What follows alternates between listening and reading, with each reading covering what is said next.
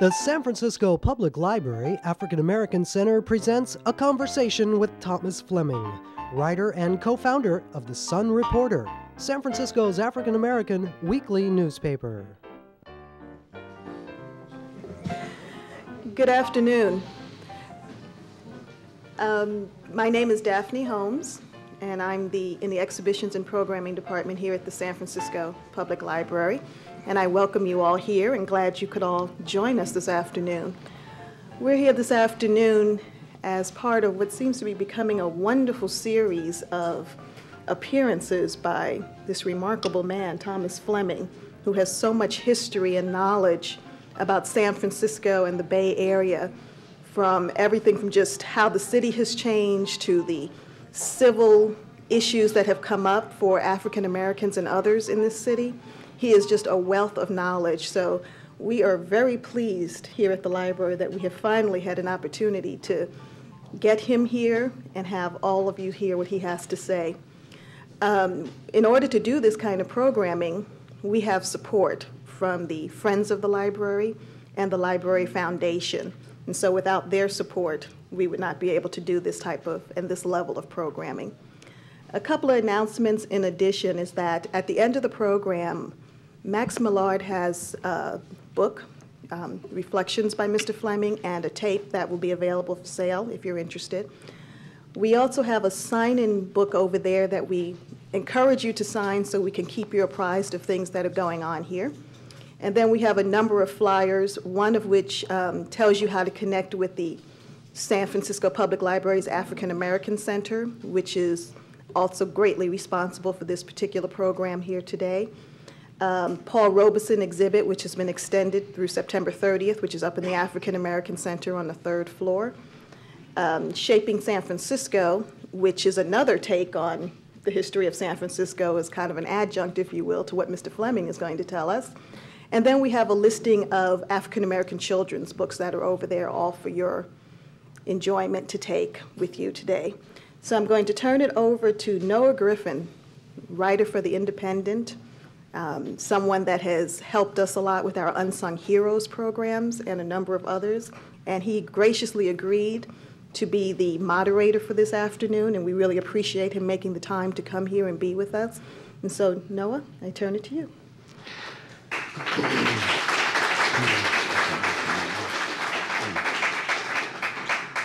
How happy is he born or taught that serveth not another's will, whose armor is his honest thought, and simple truth his utmost skill, whose passions not his masters are, whose soul is still prepared for death, and tied into a world by care of public fame or private breadth, who envies none that chance doth raise nor vice, hath ever understood how deepest wounds are given of praise, but rules of state nor rules of good, who God doth late and early pray more of his grace than gifts to lend, who entertains the harmless day with a religious book of friend. This man is free from servile bonds of hopes to rise or fears to fall, Lord of himself, though not of lands, having nothing, yet hath all. The character of A Happy Life by Sir Henry Wotton really characterizes Tom Fleming, the Tom Fleming that I know and have known for several decades. Fiercely independent, a very passionate man, uncompromising in his beliefs and his judgments, a very loyal person, a very perceptive man, yet a very warm man. And also someone who I think Emerson sums up as truly an individual. Emerson says there's a time in every man's education when he arrives at the conviction that envy is ignorance, that imitation is suicide, that he must, for better or worse, take himself as his own portion. Though the whole universe be full of good, no kernel of nourishing corn can come to him, but through his toil bestowed on that plot of ground, which is given him to till. Trust thyself. Every man vibrates to that string. And that is indeed what Thomas Fleming has done for over 90 years. And I'll close this introduction on a brief poem by County Cullen. I doubt not God is good, well-meaning, kind, and did he stoop to quibble, could tell why the little buried mole continues blind, why flesh that mirrors him must someday die. Make plain the reason tortured Tantalus is baited by the fickle fruit. Declare of merely brute caprice dooms Sisyphus to struggle up an ever-ending stair. Inscrutable are his ways to man, yet do I marvel at this curious thing, to make a poet black and bid him sing. Tom Fleming has been singing for over 90 years, and we're very delighted to have him here, and I want to thank the Maine Library. I want to thank the Library Foundation and Daphne for allowing us to interview this wonderful human being. Tom, welcome to the program.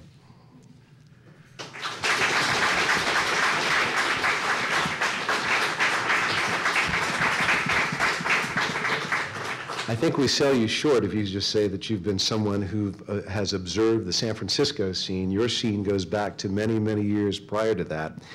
And won't you tell the audience a little something about yourself, when you were, where you were born and where you were born? I was born in Jacksonville, Florida, November the 29th, 1907. And the earliest I can recall of my days in Jacksonville, I was living with my father's mother, Phoebe. She was quite a character. My mother left, there was a divorce in 1912, and my mother came to California. I tried to explain to you how she happened to come to California then. Her ex-stepmother had left Montgomery, Alabama, where my mother was born, as a maid for a wealthy white Alabama family, who first took her up to New York City. Then they came west to San Francisco and sailed from San Francisco to Honolulu. And when Grandma came back, why, my mother had a brother living here then. He'd been in the American Army during the Spanish-American War.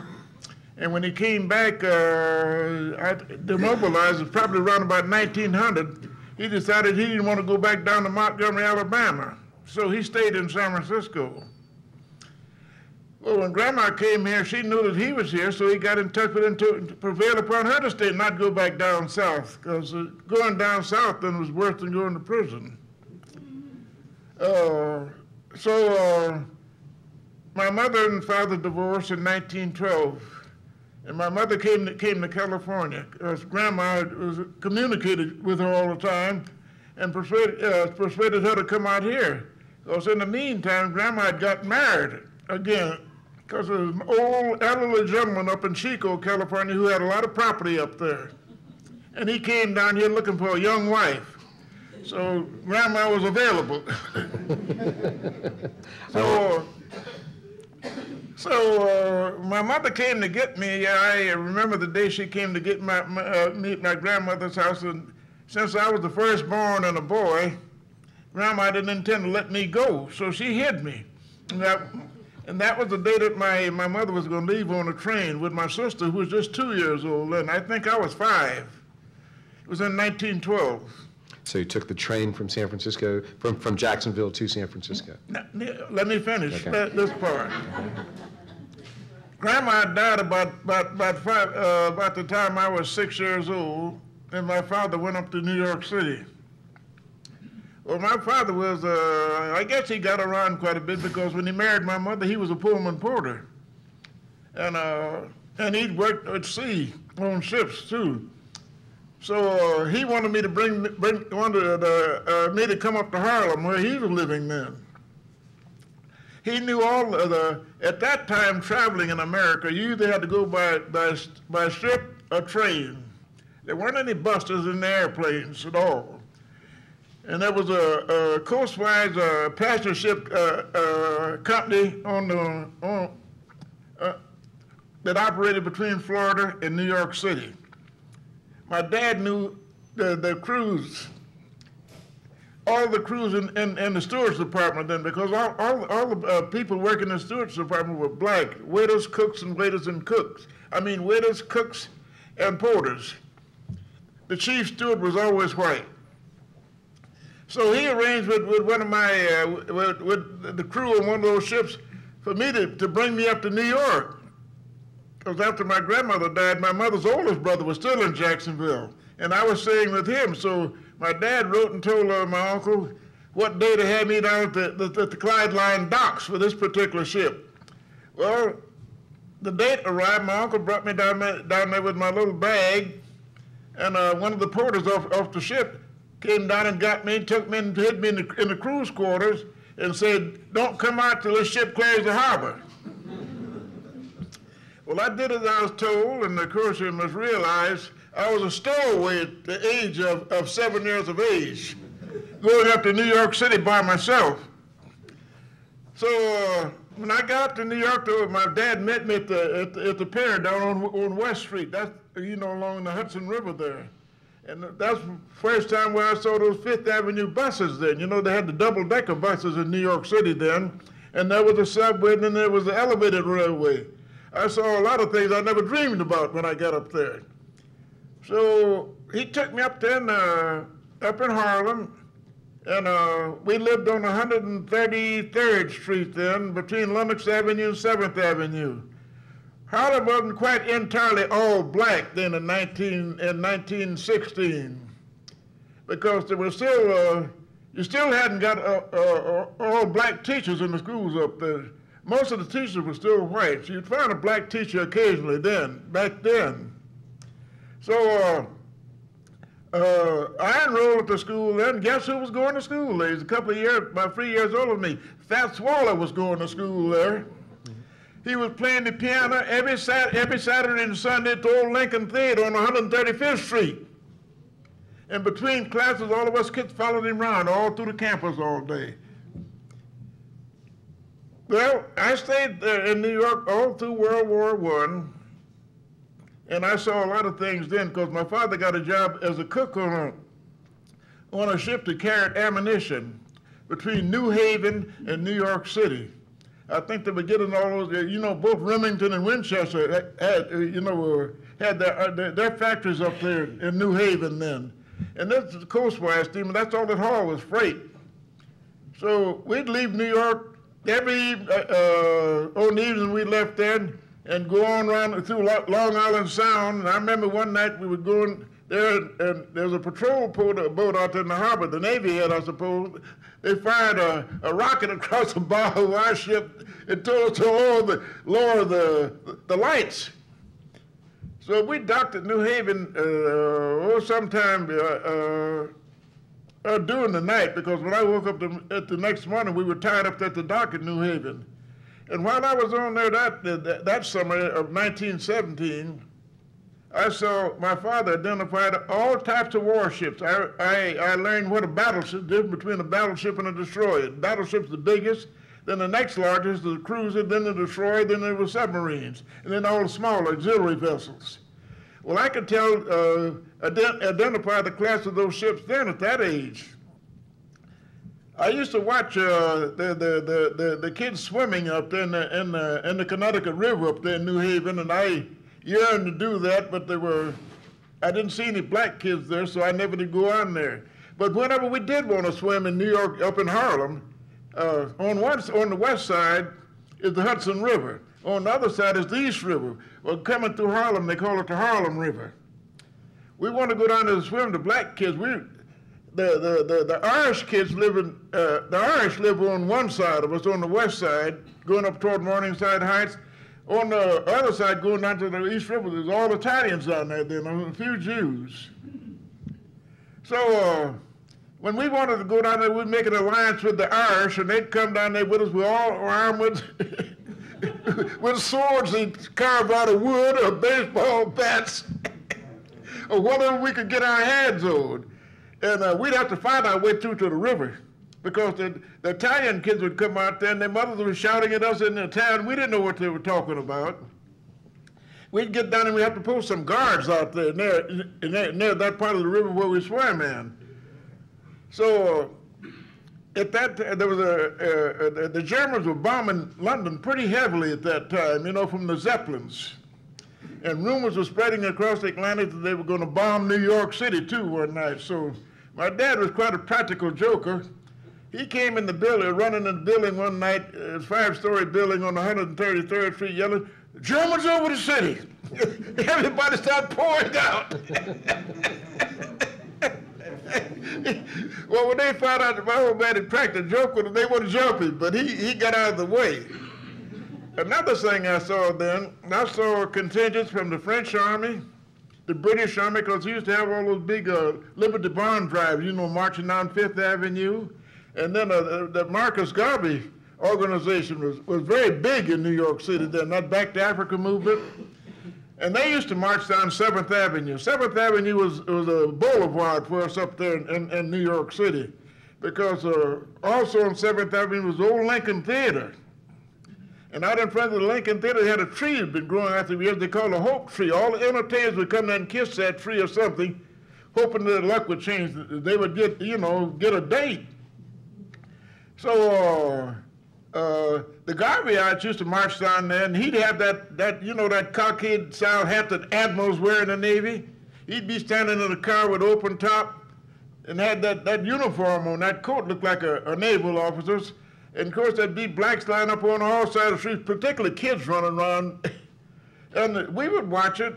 And I didn't know that. I didn't realize at that time what the movement actually meant. It was just a parade coming down 7th Avenue. I didn't realize that years later, after I came to California, just the significance of that, about that steamship that he bought. So my mother had 2 older sisters living over in Detroit. They came over there one summer after the armistice. Oh yeah, I was there when the Germans quit fighting, and also then New York City was blacked out every night because there's all that that rumor was going around about the Zeppelins are going to bomb New York, and then there was a little bit concerned about the submarines prowling off the harbor. Well, that summer of 18, when I was with my dad, I remember they would make up those convoys for ships carrying the troops across the bay. Because you see, the government, either the British government, had seized all of the Cunard Line ships, all the White Star Line ships, and they'd painted them that dark red, and they were taking troops over to Europe. I recall seeing when we first declared war on Germany, the Volta line was tied up over in Hoboken. That was the biggest passenger ship in the world, and it belonged to the North German Lloyd line. Well, if they left New York Harbor, the British was going to seize it. Well, we hadn't got into the war yet, and so it tied up over there in Hoboken. Well, as soon as we declared war, well, the United States government seized it, and it became a troop carrier also. And after the war, later on, I noticed that ship was named the Leviathan. It was in the transatlantic passenger business, operated by the United States lines. And of course, there were 2 other ships I used to see in the harbor every night. I saw them years later out here, the Yale and the Harvard. They were passenger ships that operated on the Fall River line. They left New York every evening, and then went up to touched at Newport, Boston, and Fall River was the end of the line. Then they'd come back. Well, they had 2 ships, both of them named after, one of them named after Yale University and the other named after Harvard. So when my aunts came up there and saw that I was playing hooky when I was going to school, she wrote and told my mother she better get me out of New York. I'd end up in Sing Sing, because I was playing hooky when I was going to school. And I was learning a lot of bad things. The Italians were pushing those push carts around with selling vegetables on the streets of Harlem. And then in the summertime, there'd be those pushing those carts selling ice cream out there too. And then I saw a lot of the others would come up there with the organ grinders, had that monkey, and they'd be playing, had that uniform on the monkey, they'd be playing that hand organ, and the monkey would have that little cup out there begging. Well, we used to follow that around when I was a kid. So my dad finally decided to send me back down to Jacksonville in 1919. So he got in touch with the crew again. The crew brought me back down to Jacksonville, and my uncle met me, and I stayed there for, about 3 months. And my mother sent a ticket from California for me to come out there at 11, out to Chico. Come to California, okay. So my dad came back down there to see me, and also one of my aunts, they said, "You're going a long ways." I had no idea how far away California was from Jacksonville, Florida at all. Because I had rode the train some early. My grandmother used to take me to Thomasville, Georgia, and also to St. Augustine and Daytona Beach. She used to take me there because we had relatives in Daytona Beach. And my grandmother was born in Thomasville, Georgia. She never did talk good English. I think she was what you call one of them black Seminoles. Mm-hmm. Because the slaves that in those days, in slavery time, would run away, and the Seminoles would let them come in and live with them. And the Seminoles was a tough tribe at that time because they retreated into the Everglades, and the army couldn't come in there to get them. And after many betrayals, they finally, surrendered, and they took them from there to Oklahoma. It was a very sad story. Well, the day came for me to leave. My dad was down there, and Aunt Katie came down, so what they did for me is take one of those big wicker baskets and full of sandwiches. And my old man gave me $5. So he started blubbering and said, I may not see you again. You're going a long ways away from here. Well, they put me on the train, and the conductor pinned my tickets on the lapel of my jacket. And of course, I started they had what they call those vendors on trains, and they sold soft drinks, candy, and magazines stuff. They went to the cars, yelling out what they had, and they would sell it to the passengers and who wanted any of this stuff. So I started spending my money right away, and the first change we made was at Flemington, Alabama, coming to New Orleans.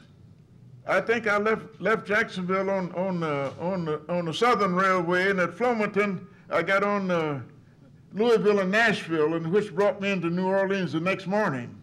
So the conductor brought me into the depot there, and turned me over to Traveler's Aid, and the Traveler's Aid took me over, so the social worker asked me had I had breakfast yet. I said no.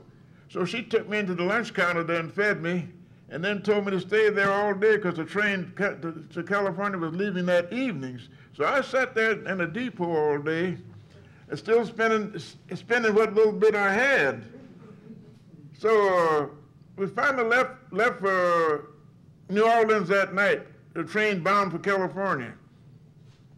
I think it was the Sunset Limited, because that was a through train operated in those days. I didn't know it then. Between New Orleans and the other end of the line was San Francisco. It's the only through train that came into San Francisco, because all the others from Chicago and other places, they came into Oakland. But this is the only one, overland, that came in, that came from outside the state, that came into San Francisco. Well, we got on there, and I thought we were never going to get out of Texas. We rode all day the next day and into the evening. And I wondered what kind of place this is. Wasn't getting out of there. So we were there all that day and all that night, and I woke up finally got into New Mexico, and then that wasn't too long. Then into Arizona, and then to L.A. Well, the Sunset Limited didn't come, it came north to San Francisco, but not the way I was going. I had to get on another train there and stay in the depot all day in Los Angeles. So Travelers Aid took over again, fed me, and they watched me and saw that I got on that train that evening. I got on a train called the West Coast. It was headed from Los Angeles to Portland. I'm on the Southern Pacific now. And so that was overnight from Los Angeles, and got in Sacramento the next day. And that's where I got off, because that train didn't go through Chico. It went up on the west side of the river through Willows. Chico was on the east side of the river. And I laid over there all day, so Travelers Aid again took over. They took me and then fed me, so the worker asked me what was my mother's name and the address, and I told her. She looked in the phone book. There was my mother's name in there, in Chico, because then Chico used the same book that Sacramento did, as well as Marysville and all those other little towns up there. Just one phone directory for all of them. So I caught a train that left Oakland that evening, called the Senator. It left Oakland and got in Chico. That was the end of the line at 11:30 that night. So I came on up, the train got in Chico, so the conductor said, well, Sonny, said, you've come a long ways. He said, this is the end of the journey for you. And so he helped me to get together, and I came out there, and I saw this lady standing out there, and this man. And my mother says, Thomas? And I said, yes. I didn't know her, because when she left, I was 5 years old. She started hugging me and kissing me. And I tried to pull away from her, so she slapped me alongside my head and said, I'm your mother, what's wrong with you? So Katie didn't go to bed. My sisters, there are 19 months difference between the two of us. I'm the oldest. Mama didn't bring her to the depot. She had my stepfather with her. And so I came in, but Katie was wide awake, waiting to see her brother, whom she'd never seen, because she was only 2 years old when she left Jacksonville. And then So you're 12 years old now? yeah. So I got up the next morning and I looked out there and saw all that vacant land out there, and she told my mother, I want to go back to New York. So did she immediately enroll you in school? Yeah, she did. I enrolled because my father didn't send any records out with me, anything. My mother put me in the class with my sister, and I should have been, at least a half a year ahead of her. And the teacher liked me there so well because in geography, they would start talking about, well, there wasn't very many kids in Chico then who traveled as extensively in the countries I had. So my teacher, her name was Virginia Wright, and she liked me. And so she arranged for me, they had a belfry there, and some student they assigned to ring the bell every day. And so Miss Wright arranged for me to ring the bell, and then she also arranged when they rang the bell, the students all assembled out there. Then I had a drum. I would come out there and they'd be assembled up, and the teacher would look over, and then she told me that I hit it off. And I started the beat for people to march on like you do in the Army. So they went in, and it was excellent there. I soon learned to like, living in a little town. It was tough at first. I yearned to go back east again, but that wore off, and I stayed in Chico and got on through high school up there. How many black people in the town? There were about, of all sexes and ages, there were about 65. Compared to an overall population of? Overall population, all ages, as I said. Out of that, there were about 6 kids in my age group. And I got through, went on in high school, and my mother bought me a violin at first because I saw my dad playing a violin, because I thought that was the thing to do till Henry Herbert got a saxophone, and I said, I want a saxophone too. So I'd worked picking prunes that summer. I must have been about 13 years old, and I'd earn about $80 that I had saved, picking fruit. So I went in the store there and told in the music store there and told the owner that I want to get that saxophone. So he says, well, you're too young to sign a contract. He says, where do you live? And I told him, he said, I'll come out and see your mother this evening. So he did, and my mother says, well, I can't let him spend the whole $80. I think the horn costs about $60. She says, because he's got to get the clothes for schools. So she said, I'll finish making the payments. She says, I'll give you $20, and I'll finish making the payments myself. And that's how I acquired a saxophone. And had a lot of fun doing that, because one of the guys who was in the band then later, Babe Bowman, he played trombone, and he was making all those jazz notes then when we were in high school. And we used to jam together. Mm-hmm. And he later played with Anson Weeks' band, which played at the Mark Hopkins here for years. Very famous band. Yeah. And I'd see him occasionally after I came down here, but he was over at my house all the time. And another thing that happened up there that probably wouldn't have happened in South, I invited white kids to our house to dinner. My mother fed them, and they in turn would invite me to the house. I don't say it was it was perfect up there, because you'd hear that word, people would taunt you out in the streets, call you know that word in. They'd call you that, some of them would yell it at you. And then, of course, if he looked like he's my size, I'd go after him. And they stopped calling me that then. And so Henry Hereford and I handled that very well as far as race relations is concerned, because he and I were the head of there were 2 Chinese in there, 3. Because that Chinese family, their mother was the biggest bootleg in Chico then. Because that was during the days of Prohibition. And those boys always had a lot of money, because their mother, because she's always getting busted, but she managed to have, and because one of them had a lot of guns that we used to go out hunting with him. I was with him one time when he killed a 300-pound black bear. He let me take 1 shot, but he brought it down. And in that way, I used to hunt all the time for our dogs. Every day, or every other day, I'd go out and kill maybe 3 or 4 jackrabbits and bring them home. And then my mother would take and chop that all up and make stew and feed the dogs with. We had 2 dogs. And then, as I told you about dynamite and the fish, but we fished all the time. And when shad time came in, the shad would come up to spawn in the Sacramento River. We had a big iron hoop about that size like that, and we made a basket out of that with chicken wire. It had a long pole about 8 feet long that we'd come to the banks of the river and put that basket in down there facing downstream. So when the fish would come up, you'd feel you'd get a small bump, you feel the contact, you'd wait and maybe another couple of fish would come in there. We'd bring it up, we got free fish. Other times we'd go to work, we'd come down there, when the salmon ran in the fall, we'd go down there with spares and spare them. We didn't use no hooks and lines, we spared them to make sure, and we always spared enough fish so we'd salt it down, and I learned other things up there. My grandmother's alive, she showed me how you cure olives. You can't pick olives off the tree and eat it.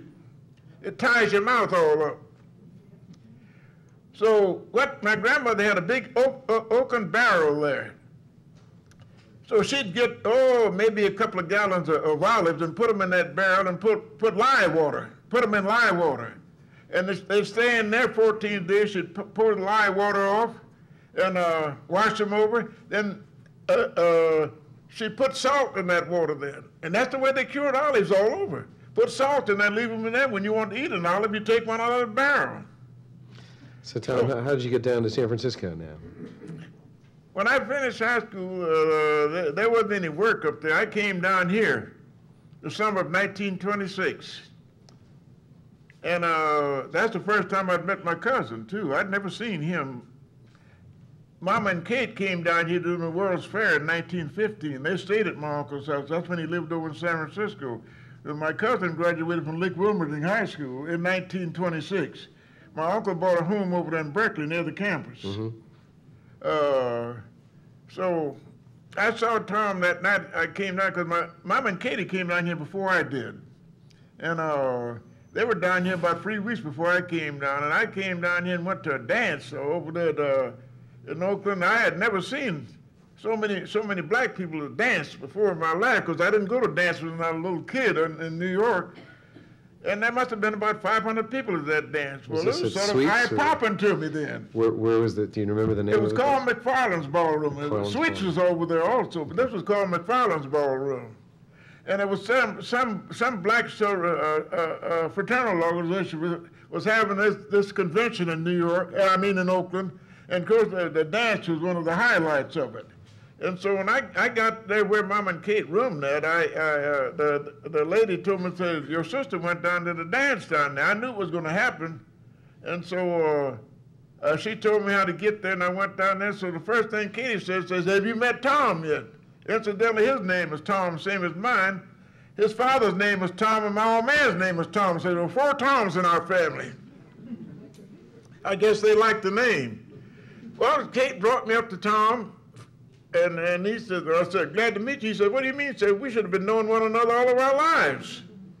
So he said, where are you staying? I said, well, I don't know where. He said, well, you're going home with me. So I went home with him, and early the next morning, because his mother and father heard him talking to him, so they didn't know who it was. They yelled out, who's that? She says, it's Tom. Says, Tom who? Says, my cousin, Tom Fleming. So, of course, they were curious to see my uncle, to see his nephew, whom we'd never seen. And I think when the old man was eating his breakfast, he started saying Tom. So my cousin answered. He said, I don't mean you. I mean Tom Fleming. So I came out there and I said, these people act like they don't like me too well. Just giving me one look. And so I didn't come down to stay with him. I think that's the way he and his wife looked at it, because I came down here looking for work. Well, after I stayed there the second night, my aunt told me, says, well, we got friends coming out here from Boston. They're going to stay there because Tom's going to sleep up on the divan in the living room, and my friends need it. Well, I understood what it meant, so I came on down and came right on over here to San Francisco, and they had the same sort of shipping out here in the Pacific that they had on the Atlantic.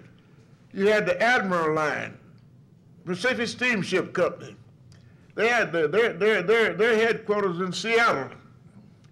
And the Admiral Line belonged to the Great Northern Railway. They're the ones who put those passenger ships in, in the Pacific.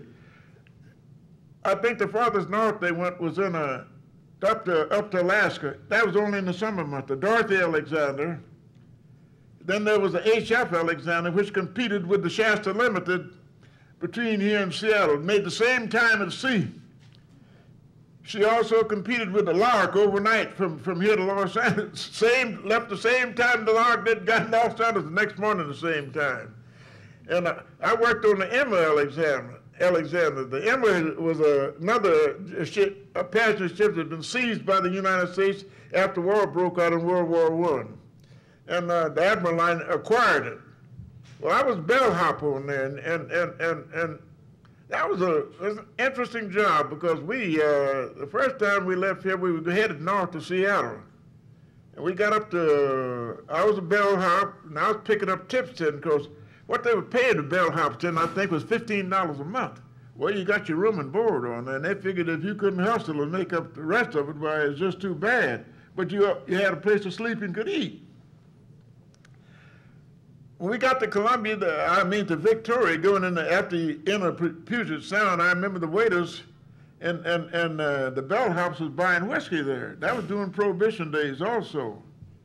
You could get a quart of whiskey up there for $2. So we would stock up there every time we stock in Victoria. We got in Seattle later on that day and got rid of all the passengers. Then we went on up the Sound, around the Sound to Tacoma, Washington, where the ship laid overnight. And came back the next day and put passengers on, and we started the return trip back. And I acquired another bottle of good booze up there. So when we got to San Francisco, the custom guards knew what to expect. We'd hand them a bottle and let us take the rest of it through. And we kept that whiskey for one purpose. A number of times, one of the film companies would film sea scenes on these ships. And that's when it was real crazy on there, because most of them seemed like we're crazy. We were selling them that booze. We paid $2 a bottle for them. We were selling it to them for $35. It's during Prohibition. And I don't know whether any of you old enough to remember one famous actress named B.B. Daniels and Ben Lyons. They were in that company filming these sea scenes. And of course we picked up a lot of money in tips because they wanted everything. And so I stayed over and made about 3 trips on there as a bellhop, and then I got in trouble with the bell captain. He wasn't as tall as I was. He was big enough to be a jockey, but he looked like he was about 35 or 40 years old. I'm just 18 then. Mm-hmm. And so he said something to me. I said, when we get up to Seattle, I said, I'm going to kick your so-and-so. He said, when you get up to Seattle, I'm going to kick you off this boat, too. So I started thinking, I hadn't thought about that part of it. And there was a guy who was washing dishes on there, and he wanted to be a bellhop, so I traded with him. I got from under that bell captains. And so I stayed on there the rest of the summer. And then, of course, the pasture business fell down. They started reducing personnel on those ships then. And I went back up to Chico. Well, Grandma was still up there. The bed was still up there for me. I went back up there, and that was the fall of 1926. No, 27. And, of course, I have to tell you this part about the Sacramento Northern. The Sacramento Northern was an urban electric line that operated between Oakland and Chico. Chico was the end of the line, the northern end. And all electric all the way. So they had one dining car, a combination dining car, club car, and observation car, but I think there were tables enough in there to seat about 12 passengers at a time. Well, I met the waiter on that, Bill Shurey, because he was courting a local Chico gal, because the train got in Chico every night at 11:30. And Bill knew I was back in town. He knew I'd spent the summer down here in the Bay, so he came by there in February and knocked on my bedroom window at my grandmother's house. So he said, "Hey, Thomas, you want a job?" I said, "Yeah." He said, "Well, they need a waiter on the train." He said, "You know, the train leaves at 7:30 in the morning, so beat out the depot." Well, I went and told Grandma, I said, "Well, I'm leaving you again." And met the train, and so I just put on a white jacket there. I didn't do anything, just, to take me down there. At that time, all the trains, there wasn't a bridge anywhere on the bay. The Sacramento Northern had their train ferry up there just this side of Pittsburgh at Mallet Island. That's where it docked. A little further down it was Port Costa. That's where the Southern Pacific had their passenger trains, ferries. So that's where I worked, on that ferry down there. And you stayed on there, you got one day off a week. Well, I stayed on there for about until spring came anyway, and I overstayed my leave one time. When I came back, incidentally, a black man operated those ferries for the Sacramento Northern, George Dunlap in Sacramento. He had the concession. He furnished the crew and bought all the supplies. And I had known his daughters in Sacramento, so when I got back, I'd overstayed my time. He was there that time, passing through. He says, "Where do you want to go? Back up to Chico, Oakland?" I said, "I'll go to Oakland." I came right back down to Oakland, came down to the Southern Pacific Commissary the next day. And the first day I came down there, they were looking for a dishwasher, fourth cook on the dine on the San Joaquin Flyer. I got the job. And I stayed with the Southern Pacific then until, from 27 until, about 1931. I didn't have enough seniority. I got bumped all the time. So then you relocated here for good? I came back here and stayed, and there was a guy, I knew a lot of people on the campus over there because my cousin was going over there. And University of California, Berkeley. Yeah. And there was a great, a famous athlete. I don't know whether you ever heard him named Robert Coleman Francis. They called him Smoke Francis. He made all-city in football at Old Poly High. Mm-hmm. He was on the track team also, and of course he went over to Berkeley. He made the football team, and over there was on the track team. Well, I became acquainted with his mother and his sister, so used to go by there all the time. So one day my friend said to me, she said, "Tom, you got a good mind." I said, "Why don't you go on back to school?" I said, "Well, I don't have any money," and I says, "I'm trying to keep myself together." She said, "Well, there's a 4-year school in Chico." She said, "Why don't you go on there?" I said, "That's right, my grandma's still living." I went back up to Chico then and enrolled, and stayed up there 3 semesters. Then I transferred down to San Francisco State. Then I went to the University of California some. I would go there I'd go to intercession, because by then the WPA was in business. Mm-hmm. And I had wrote on the school paper at Chico State, and also when I was in high school. And I thought I would like to be a newspaper man. So I went back up to Chico, and I wrote on the Wildcat, the newspaper up there. So when I came back down there, I got on the WPA. Well, the first time they sent me out as a common laborer, and then they found out I'd had a couple of years of college. They said, well, you don't belong out here with the laborers, because the laborers, I think, was getting $64 a month. Well, I was classified as a professional. They were paying us $94 a month, the Federal Writers Project. We did all our work up there in Bancroft Library at the University of California. And there was a couple of classes in the extension division on the campus. I started taking a couple of classes up there. Is that where you met Carlton Goodlett? I met him in '35 when he came out here. This was before he came out here. Mm-hmm. Well, that Writers Project up there, you know, we staged a strike against the government. We were real rebellious. What were the reasons? We were demanding higher wages. We said it isn't enough money. And well, they finally dissolved it. And then they sent me over to working in one of the labs over there on the campus. And your affiliation with the University of California at Berkeley began then? Yeah, yeah. What year was that? That must have been about 30, well, I was working for the WP up there when Carlton came out here in the summer of 1935. He just graduated from Howard University. He came out here with the intentions of getting in the program for the master's degree. Mm-hmm. This guy is truly remarkable guy. After he got out here, he decided to take the comprehensive for the PhD. He passed it. Never did get a master's degree. Passed it and did it in 3 years. When Carlton got his PhD, Carlton was 22 years old. He did it in 3 years. And that cat used to keep me up at night up there working in the Institute of Child Psychology up there on Bancroft is where Bolt Hall is now. There used to be a wooden building in there where the Institute of Child Psychology was. That's where I used to go up there and study along with him. We did a lot of things over there together. We got into a lot of mischief. We were together every day on the campus. We didn't. If you saw one, you saw the other.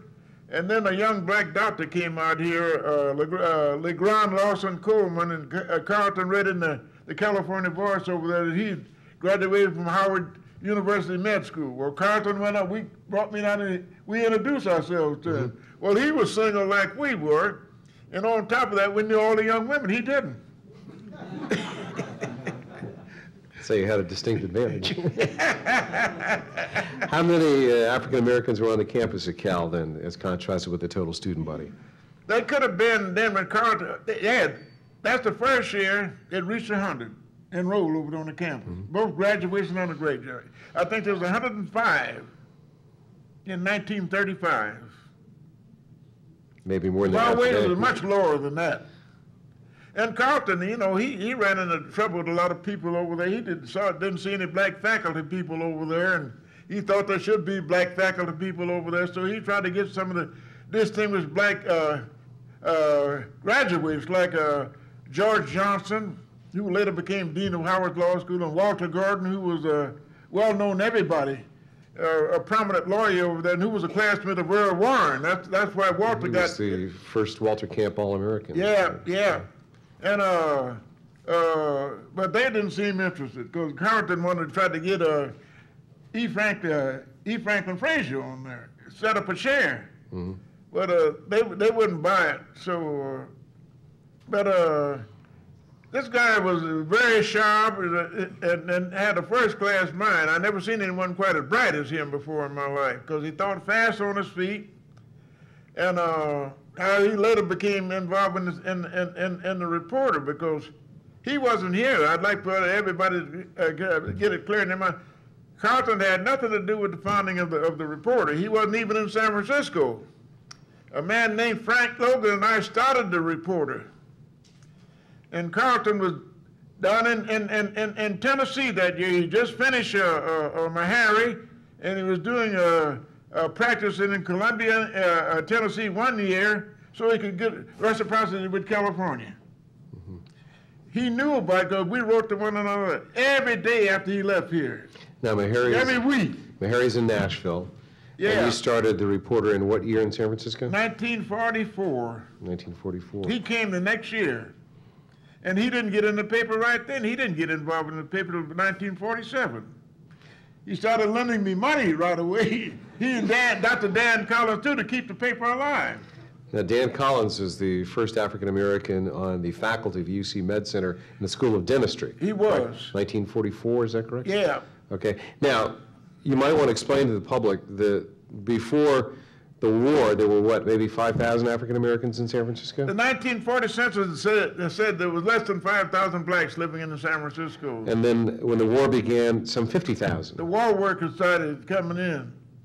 Now, I'm talking about in 1940, the census. Mm-hmm. They started coming in right after Pearl Harbor. The war workers did. And Oakland then in 1940 had a black population of about 13,000. Berkeley had about 6,000. Imagine that. Berkeley, much smaller than San Francisco, had more blacks living over there than lived over here. What was the climate for African Americans in those days prior to the influx of the shipyard workers and the families? Well, it was a little different than you'd find down south. You were refused service here just as well as you were down south. You couldn't stay in any big hotels in San Francisco. You couldn't eat, the same thing in Oakland. You couldn't eat in the best restaurants there. And in fact, some of those hamburger places over on San Pablo Avenue had signs in the window that said, "We have the right to refuse service to anyone." Well, we knew what they meant when they had that sign in the window. We just didn't go in there, that's all, because you know what you're going to meet. Now, around 1946, 1947, there were enough African Americans to put up a candidate for the Board of Supervisors, F.D. Haynes, out of Third Baptist Church. How did that come about? Well, Gullett and Dan looked at it, because both of them had lived in big cities in the East where they had, big black populations. And they didn't like what they saw here because San Francisco, in fact, liked to enjoy the reputation of being one of the most liberal cities in the United States. But it wasn't. Because I remember when Marion Anderson used to come here for concerts, Paul Robeson and Roland Hayes. They could not stay in the big hotels downtown. And the big restaurants, even those big restaurants down in Chinatown, refused them service. The Chinese did the same way the majority of people did. They wouldn't serve you. And so we saw how it was, all these blacks pouring in here and thought it was time for us to become active in politics. So we sat down and talked about it, and we decided somebody should run for supervisor that year. I think it was in 47. And Haynes seemed to like us pretty well because we could, Gullett was a Baptist. He became a member of Haynes's congregation too. And a young doctor coming here in town and doing pretty well. So we talked to Haynes, the runner. He didn't know anything about politics. Very naive, very unsophisticated outside of his church. That's what I have to say. So we thought this would be a good choice. So we convinced him, and that's the same year that George Christopher ran for the Board of Supervisors the first time, too. Well, George Christopher cultivated us very heavily, thought that we should form a joint ticket together, which we did. And then Frank Havener was a congressman from here then. Mm-hmm. We convinced him to convince the county central committee to endorse Reverend Haynes. It was tough doing, but they reluctantly did it because they saw how the population was changing here in the city. And Haynes, I think there was about 10 candidates. He's finished 6 hires, and there were only free slots that year. He finished 6 hires. Well, of course, Christopher made it then, and I can tell you some more about Christopher. After Christopher was elected mayor, he made certain promises to Goodland what he's going to do about making black apartments here in San Francisco, which he failed to do. So this little guy, he's very slow. He went down to the mayor's office one day. I was with him.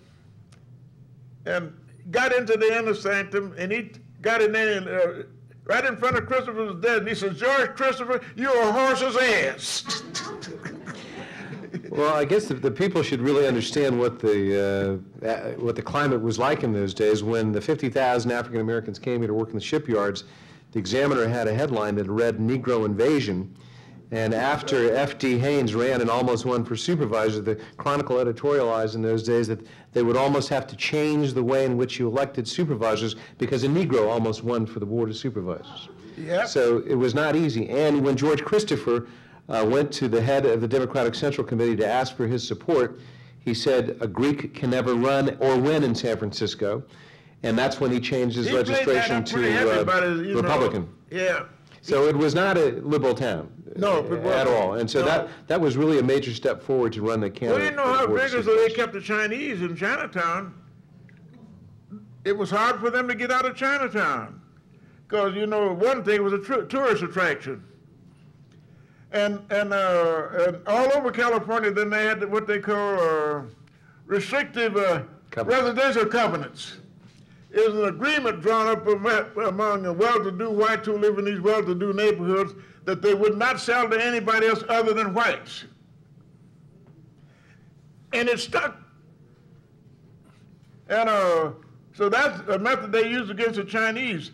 They did it over there in Piedmont in Oakland too. But Sid Lomax, who made a lot of money as a gambler over there in Oakland, got a white realtor who was a good friend of his to purchase one of them luxurious homes and up in Piedmont from the transfer the deed to him. Well, now, speaking of gambling, there are a couple of stories about establishments of newspapers in San Francisco. Supposedly, William Randolph Hearst's father won the Examiner in a poker game and turned it over to Will Hearst, who was a ne'er-do-well, getting kicked out of Harvard, and he established the newspaper chain and dynasty out of San Francisco. And there's a story that Carlton Goodlett won the Sun in part in a poker game as well before it married with the reporter. You want to explain that story to the people who are here? Well, the Sun started, you know, I avoided the Army up until 1945. I think it was St. Valentine's Day, because one thing, I was 37, and they kept saying they didn't want anybody past 35.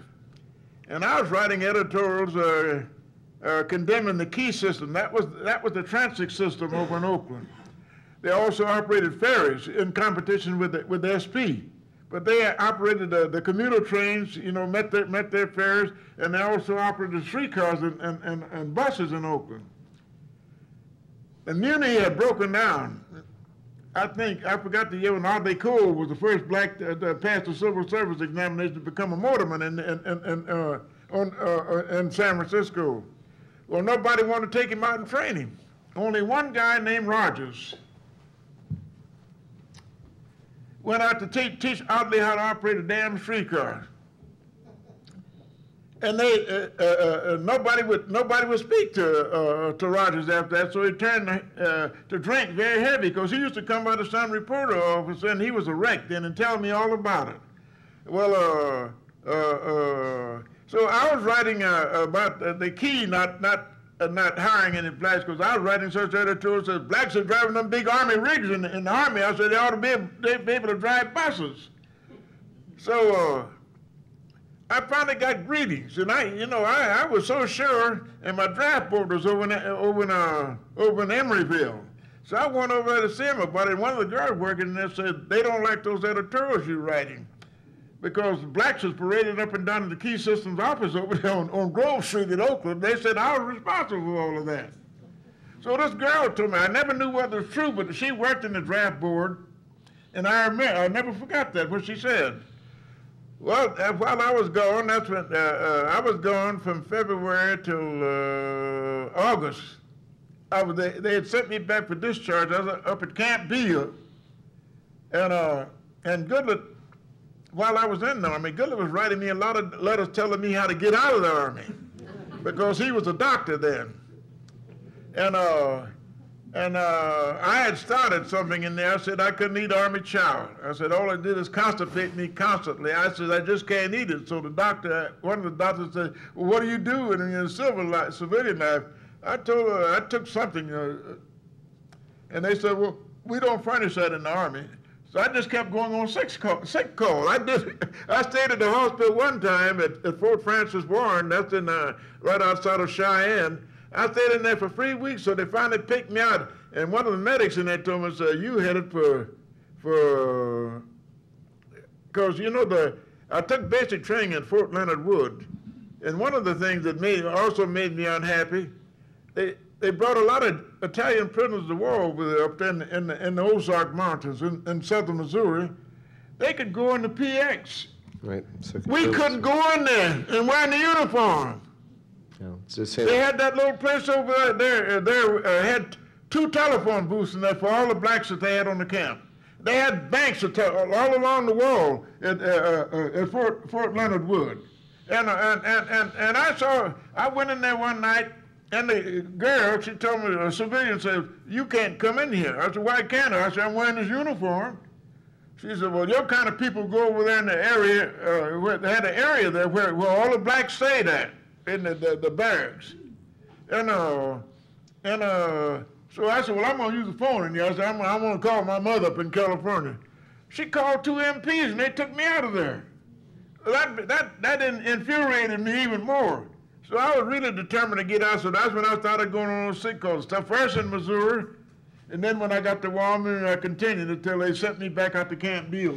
I guess the statute of limitations is run on any Yeah. admission that you make here. So. And one of the funny things, I was corresponding with Goodlett all the time, and Goodlett told me he was back in Omaha, because he finished his year of practice in Columbia, Tennessee, and I had convinced him that California was a good place for him to come and practice medicine, because when he was a student here, he didn't like California. He said, "This is the last frontier."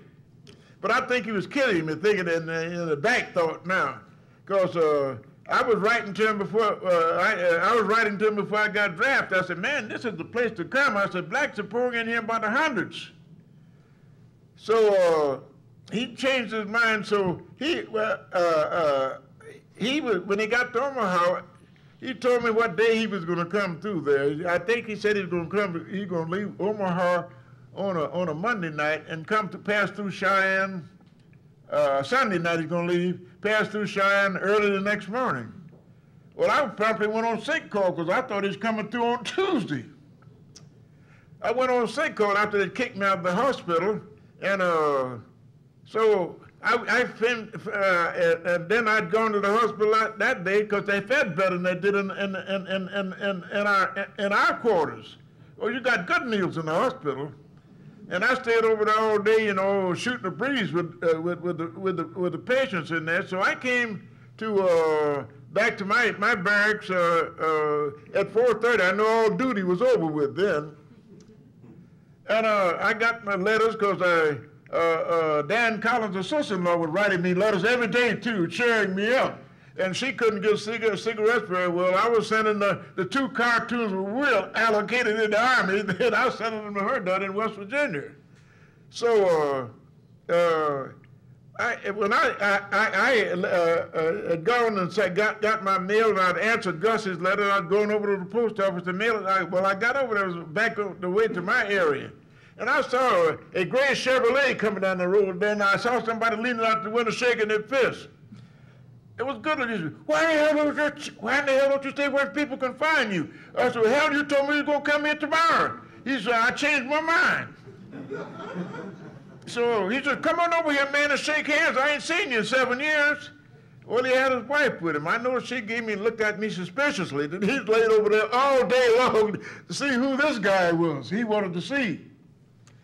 So he asked me how was it coming, and that's the first time I got drunk while I was in the Army. Goodlett had a bottle of gin with him. We sat up there in the barracks and talked until they had guest barracks up there, where civilian guests came in, you could stay in there overnight. And he asked me, he said, how's it getting along? I said, well, the guy in the hospital told me I was headed for discharge. So he left the next morning, but they still held me back there. He came through there in June, and I didn't come till August. And when I did get home, he was in there attending to my mother. He'd opened up his office over here in San Francisco.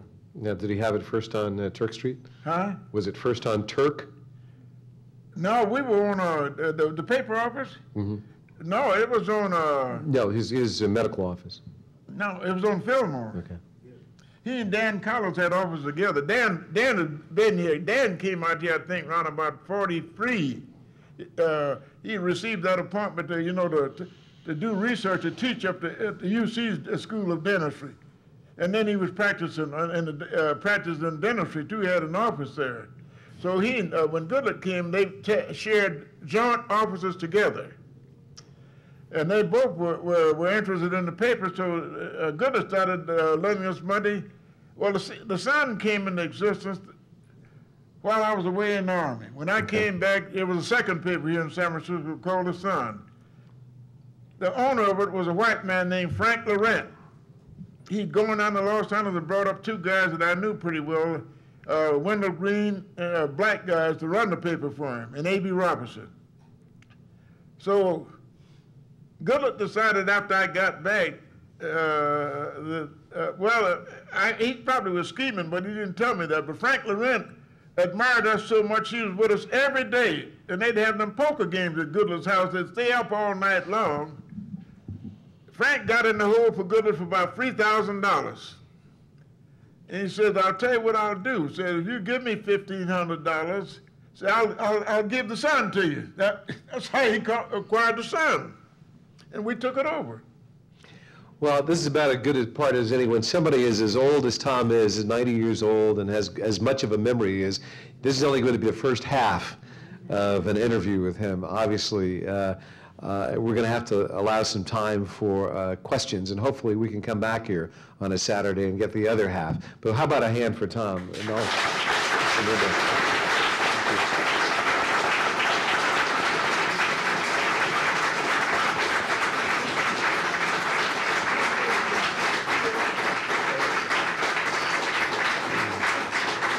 know, I've been in the interviewing business in both radio and television for about 20 years. You always measure an interview, how well it goes, by how few questions you have to ask. I think that's the record. In an hour, I think I asked 4 questions. So why don't we give you an opportunity to ask Tom some questions, and maybe he can bring you up to date on what happened between that period of time that he ended and now, or get more specific about some of the earlier points. Tom was in the first Coro Foundation class, and the question is, how did he become a Coro Fellow? It's an internship in public affairs. I was a veteran right out of the Army. They would emphasize giving those scholarships to veterans then. And Seton Manning, who was the first secretary of the Urban League office here, told me about it, said, why don't you try? And I went down, was interviewed. That's how I became an intern with Coro Foundation. I was in the very first class, and I formed a close friendship with her. You probably saw his byline, his name in the Chronicle for years, Robert Pop, and we're still close friends yet. He's retired from the Chronicle also. Well, in a word, Bob said he couldn't come today, but asked me to say hello for him. Thank you. Incidentally, Bob's sister's retired. She was on the faculty up at Chico State. And I'd like to mention this opportunity. Chico State invited me up there for Black History Month this year, and I got a whole lot of plaques and all that stuff. And then they had me to come back again in a commencement day this year, and they established a scholarship in my name. They wanted me to present it to the first awardee, which I did. I made 2 trips up there this year. Our questioner is a longtime writer for the Chronicle, editorial writer, and now writing a history of the Chronicle. Yes, sir. Oh, I know him. Please. Mr. Fleming, could you talk about what it was like in the Jazz District of the Fillmore? Maybe tell a favorite story or some of the artists that you saw, and what it was like as far as seeing your culture being able to flourish with their music and stand out with their identity and explore frontiers in the scene of jazz in San Francisco. Well, you have to limit him because he's one of the world's experts on Duke Ellington. So. Jack's Tavern was the first place in San Francisco that had jazz music in there. You probably heard of Jack's Tavern. Well, the first person they put in there was a guy named Saunders King. I had known Saunders. Saunders' father was a black minister in Oroville in the Holy Roller Church. Saunders was around about my age group because my mother was also a member of the Holy Roller Church, and there wasn't one in Chico, so we used to come over to Oroville. And that's how I met Saunders. Before that, Saunders had worked on radio here, and with 3 other guys, called Crosscuts was the name of it. They sang spirituals largely then, and Saunders was playing the guitar then, and he was playing in a different beat, looked like what it would be in the church. And I was surprised when Jack just opened and put Saunders in there with I think it was a trio at first. And but it was good jazz, man. It was good enough to attract the attention of Herb Cain back there in the late 30s about this good music there in the Fillmore. And there were more whites coming out that night than there were blacks at that time. And all through the war it was the same way. And then there was another place found on Post Street called the Club Alabama. That had good music, and you know where that branch of the Bank of America was, that Post and Fillmore? This place was right behind there, and it was jammed every night.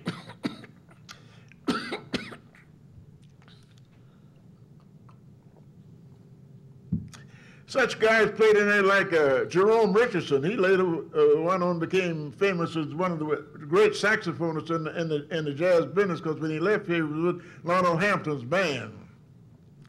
And he stayed back east ever since then. After he went back, he never came back here to stay.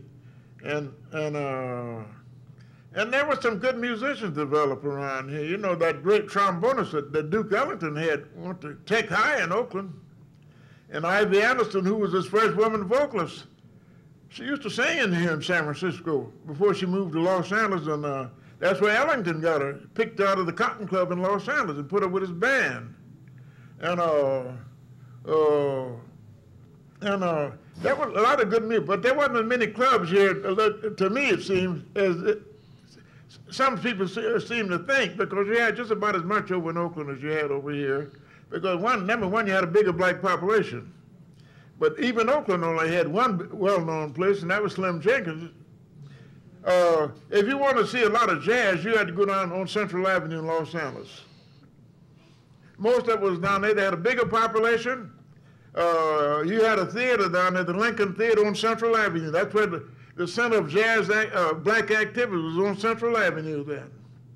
Because you had a hotel on there built by a dentist named Dr. Marmillion. He put a supper room there on the first floor in that hotel, and that's where I first heard George Dewey Washington. And some of the other famous vocalists was in that place. And then every Saturday night they had a show there in the Lincoln Theater called Midnight Ramble. And of course, that's when I was working on the SP. Well, my train got in Los Angeles every night at 11:30. I'd leave the train and go over there, you know, to the Midnight Ramble. And of course, that's where you heard some of those famous black comedians like, no, I can't think of their names now, but Pigmeat Markham. I heard him there first, and John Mason. Heard him at the Lincoln Theater. Moms didn't come out to the late 50s, early 50s. And then you had another club out there called Blainell's out in Compton. There was far more activity in Los Angeles because, don't forget, Hollywood was down there. And all the entertainers wanted to get into the movies. That made a big difference. There were also the Percivals and the Both And during the time of the Barbary Coast, and the great Jelly Roll Morton had a club out here till he was rousted. You forgot Vernon Alley and Johnny Cooper. Much later, much later. Vernon Alley came out here in 38, 39, and Vernon grew up in San Francisco. He grew up in San Francisco, and he played football for Commerce High, and he also went to Sacramento State. He was And, born in Elko, Nevada. Think of it. but beyond the time of Jelly Roll and stuff. Yes, sir. If you could fast forward for a second, I'd be interested in your take on the current mayoral administration. Your take on Willie's administration, Willie Brown's administration, the current mayoral administration. I met Willie when Willie was going to San Francisco State. His uncle brought him out here. I'd met his uncle. His uncle was a professional gambler. Named Itzy. His name was, the only name I knew him was Itzy Collins. Itzy Collins. And he brought Willie out here to go, when he finished high school down in Texas, to go to school. Because he went to San Francisco State along with John Burton, young of the Burton brothers. They went there together. And they remained close all through the years because and we got behind Willie at the paper there when he ran for the assembly the first time. We not only gave him publicity and endorsed him, but Goodland put money into this campaign out of his pocket for Willie. And that's another alliance that we formed at the paper with Phil Burton. Carlton and Phil were very close because Phil used to call the office, even after he was elected to the Congress, called Goodland every day. And whenever Goodland and I want to make a long distance call, we go down to the congressman's office and the federal thing and call over that trunk line so we wouldn't have to pay for it. Call all over the country. Sir. Tell us about your experience with Fats Waller. It was just in school. Back in New York, right? It was just in school, in grammar school. Yeah. I saw him there. Because I left there, when I left there, I was 11 years old. And I didn't have any contacts with him after that. Yeah. Then I started hearing his records out here. And I told my sister, I said, I went to school with that guy. Yes, sir. Mr. Fleming, I read somewhere that you read 3 or 4 papers every day, and I'm wondering, do you think newspapers are doing a better job or as good a job as they did 50 years ago? Question is, Tom reads 3 or 4 newspapers every day. Does he think newspapers are doing a better job or a worse job than in that period of time? I think the day is not too far. We won't have newspapers anymore. Because when I was a kid in New York City, there was 11 daily papers there. They're free there now. When I started working with our paper, there were 4 papers here in San Francisco. You had the News, the Call Bulletin, the Chronicle, and Examiner. The News and the Call Bulletin were afternoon papers. The Chronicle and Examiner had the morning business. You also had 2 papers in Oakland then, because Hearst had a paper over in Oakland called the Post-Inquirer, and plus the Nolan family owned the Tribune. And look at how the number of newspapers are going down. Television is taking television is, well, number one, television gets about 90% of the advertising dollar. Bingo. So that's very little left for radio and the news and the printed word. Very little left for them. So if the Chronicle didn't have that television station, they'd probably be in bad trouble too.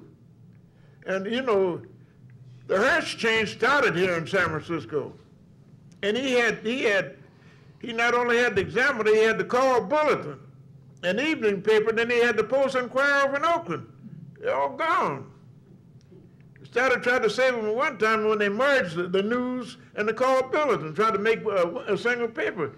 But you had 2 chains who were competing with one another, because the News was a Scripps Howard paper. There was a chain also. But Scripps Howard's just about dead everywhere now. But I think our day's gone past.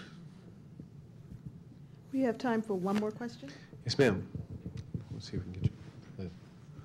The lady in the back, and maybe we can squeeze you in. Sir. Not exactly a question, but Noah mentioned that you might come back to let us hear the second half of your life experiences, and I was hoping that that could really be arranged, because I'm very curious about your newspaper career. That's an excellent point. Maybe because that was so short, we can get this gentleman in who wants to ask a question. Fleming, you mentioned that in 1944 was when the reporter, when you and your other co-founder started the reporter, and that Dr. Goodlett didn't get in until 1947. And then you mentioned doing this card game, this poker game with Frank Loren. Carlton got the Sun. So am I safe to assume that the Sun Reporter came about, you combined the two? Is that how the name Sun Reporter originated? For phonetic reason, we decided to, after we acquired the Sun, to call a paper the Sun Reporter. Because it sounds better. You wouldn't like to say Reporter Sun, would you? But the Reporter is the oldest paper of the two. I know, because I was here. Well, it's certainly been a rich and rewarding afternoon listening to Tom Fleming. We can go on listening to him for hours, and I really sincerely hope that the library will make time in the future so that we can hear some more from this very erudite, warm, scholarly, and knowledgeable man. Thank you very much, Tom.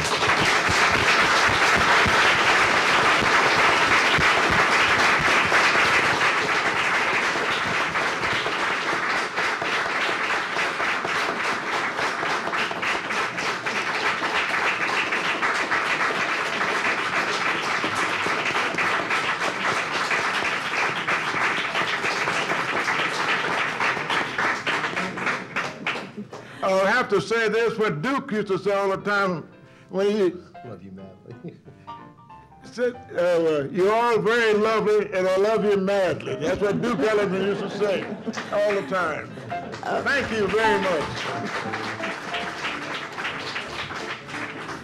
Thank you, Mr. Fleming, Mr. Griffin. It was wonderful, and we hope that you'll be available for when we do the second half of this. For those of you who would like to see Mr. Fleming, Well, says I'll be with it. great, Mr. Fleming sooner than we'll be able to schedule him into the library. He is appearing, and I don't know the date. Perhaps Max, you know the date, at the Freedom Forum? Yeah, I believe it's September 16th, but I'm going to be at the table with the books, and if anybody wants to give me your address, I'll send you a postcard about his appearance. Right. The Freedom Forum is down on 1 Market Street, and they are they're owned by Gannett, and they do programs all the time with news journalists and authors and so forth. It's free. You just have to RSVP, so that is another opportunity to see him next month if you're around and available. So we hope to see you at the forum and back here at the library for other programs. On September 15th, we will start an exhibition up on the 6th floor Skylight Gallery called Free at Last, The History of the Abolition of Slavery in America. And with that, on September 30th, Anthony Powell, who is a historian and curator who lives down in San Jose, will do a program on September 30th in the Corrett Auditorium. And he will do a program over at the Bayview branch at 10:30 on October 1st for children and families. So we hope to see you somewhere down the line in the library system. Thank you all for coming. Thanks a lot, Tom. Incidentally, my uncle knew many people.